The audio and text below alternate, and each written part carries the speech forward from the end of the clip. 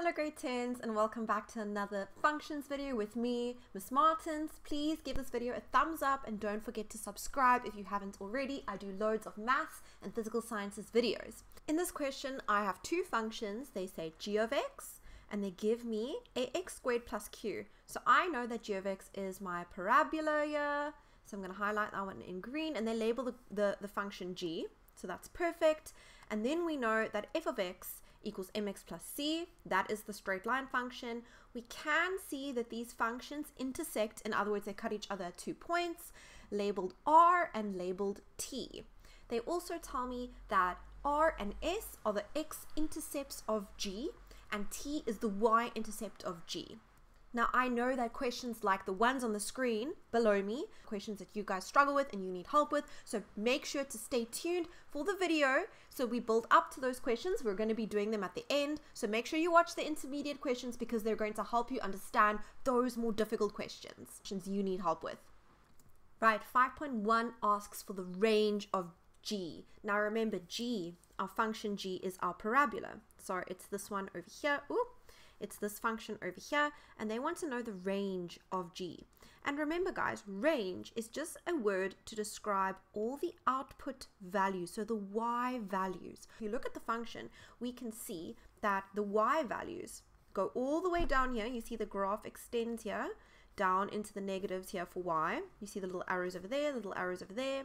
And the highest of the graph goes in terms of y values. If you look at the y axis, is 8.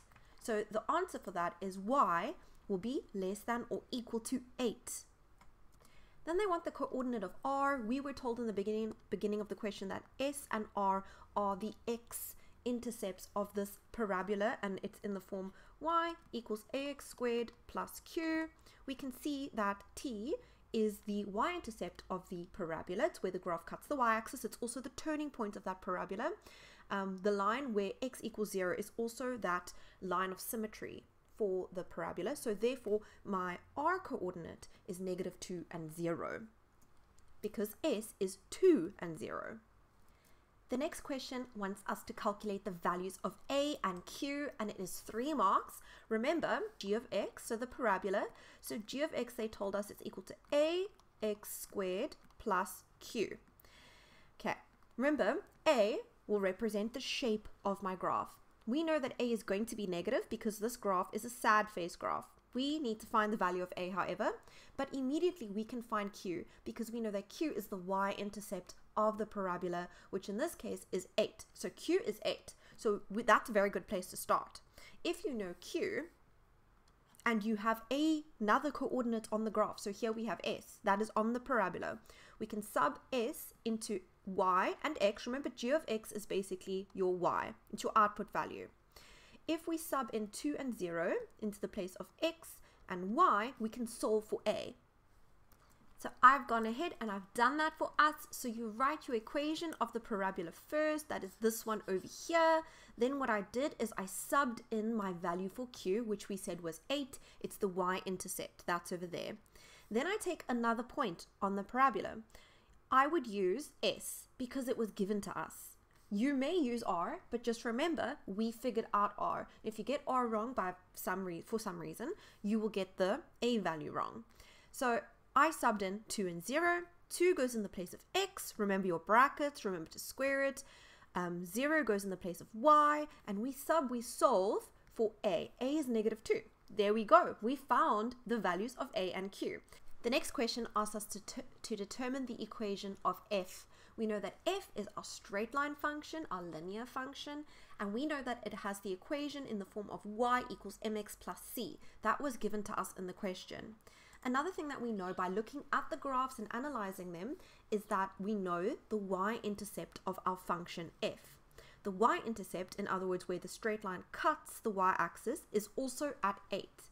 So we know that c is 8 because remember, in our standard form, y equals mx plus c, c is your y-intercept. So we know that. We know that it's 8. That's fantastic.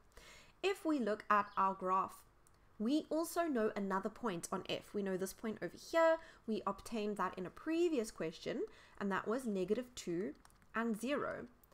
So what I did is I decided to sub in that point. Remember, this is the x, this is the y, I decided to sub that into my equation. So in the place of x, I put -2 in brackets. In the place of y, I put 0, and I solved for m, which is my gradient. You may also use your gradient formula, which is your gradient is y2 minus y1 over x2 minus x1, and then you use 2 points. So my 1 point would be 0 and 8, and my other point would be -2 and 0. So you can see over here that I subbed in my c value, my y-intercept, I subbed in my point, and I got m is 4. Now remember, the question didn't ask me to solve for m or to find m, they wanted the equation. So they wanted the equation of f, so it's in the form of y equals mx plus c. You fill in your m, you fill in your c, and then there we go, you've got your answer. There's your m, your value of 4, there's your c, your value of 8. In 5.5, this is our first relatively difficult question, and they say use the graphs to determine the value or values of x, for which f of x is equal to g of x. So where the graphs are equal to one another, where the graphs cut each other, where they intercept. So if you look at my picture, if you look at my image, we can see that the graphs intercept at 2 points over here. So they want to know for which value of x. So what are my x values where these graphs intersect? So I know that where x is -2 over here, that is the first point of intersection. That is the first point where f of x is equal to g of x. Same thing over here. This is my second point of intersection, but be careful, they wanted x values. So it's where x is equal to 0. Here's your x-axis. This is where x is 0, not the y values. You have to mention both points in order to get your marks. Now this question over here is quite a challenging question, and it's an interpretation question. You really need to understand the wording, you really need to understand the notation and what it means. So it says use the graphs to determine the value or values of x. So again, we're looking at x values. Our answer is going to be x must be greater than or less than or equal to, so x values, for which x multiplied by g of x is less than or equal to 0. So I wrote there less than or equal to 0, in other words, negative. If something's less than 0, it is a negative.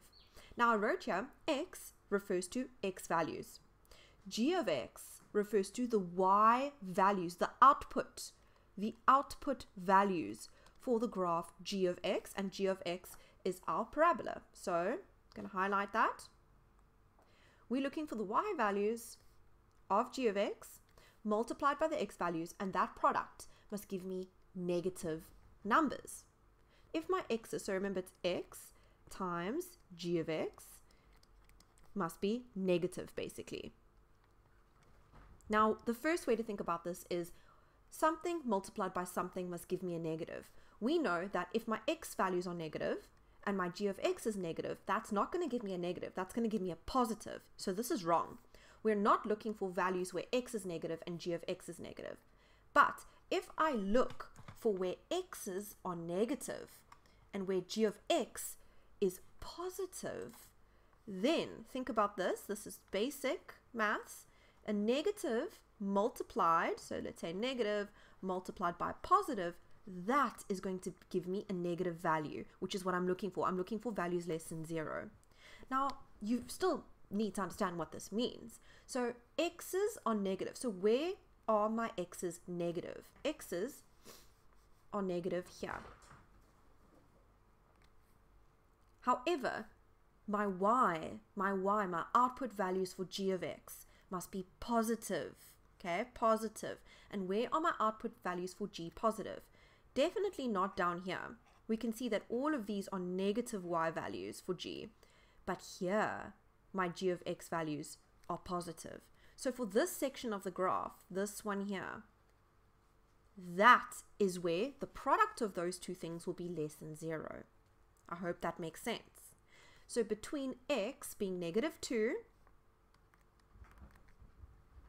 and x being 0, between those two values, so x must be greater than or equal to -2, but less than or equal to 0. That is the first part of our answer.